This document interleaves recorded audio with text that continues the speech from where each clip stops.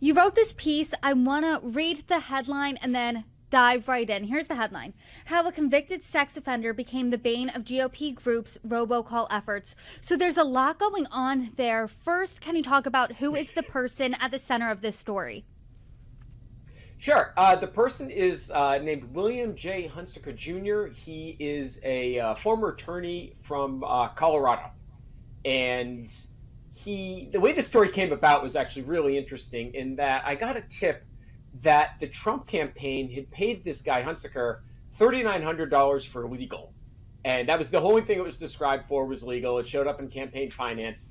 And the reason that this transaction stuck out to the person who passed it along to me was that it was so small. You know, Trump's certainly using his campaign, using his PAC money for legal bills, but what sort of legal bill comes in at $3,900? So this person then Googled the name, and the first thing that came up was a State Department press release about his going on the lam when he was originally arrested for the sexual assault allegations.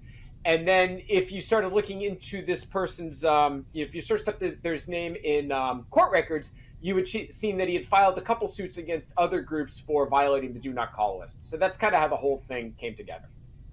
And can you talk about his crime a little bit? It happened in the early 2000s. What went on there?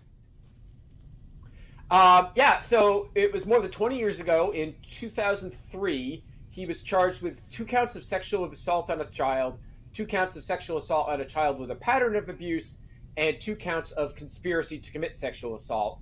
And those charges stemmed from a series of allegations involving a 9-year-old boy and his 11-year-old sister, according to government press release. So Hunsaker posted the $350,000 bond, but then failed to appear at a pretrial court appearance. 6 months later, he was found in Costa Rica. Hunsaker said in a later court filing that the idea of going on the lam was his lawyer's idea. His lawyer has since passed away, so we were not able to get in touch with the lawyer and find out if that was in fact the case. Hunsaker's first trial, the jury acquitted him of 4 of the charges, deadlocked on the other 2. There was then a second trial in June 2006.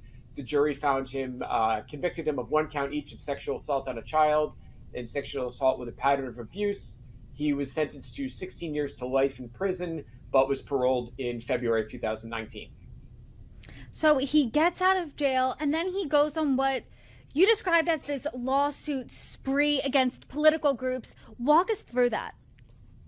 Sure. So later the year that he got out of jail, 2019, he added his phone number to the National Do Not Call Registry.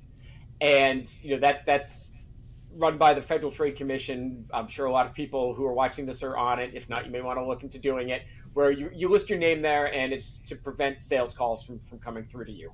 But there are certain caveats, and political calls are still allowed.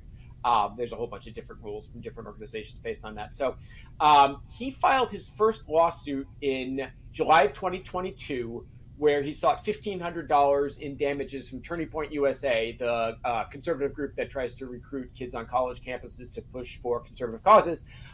He filed a lawsuit against them for $1,500. They just said the dispute was resolved amicably. Hunsaker would just say that the case was settled, so I'm not sure exactly what happened there, but it sounds like some sort of payoff may have been made. 7 months after that, Hunsaker filed 2 more lawsuits. One of them was against the Denver Gazette, which is a media outlet in Colorado that has a conservative op-ed page. It's owned by the same owner of the Washington Examiner, I believe. And it was that day as well that he also filed a suit against Save America and 2 other Trump fundraising vehicles for $9,000. So that was the one that it was the settlement, and that most likely for that case is what led us to that $3,900 payment and kind of figuring out exactly what's going on here.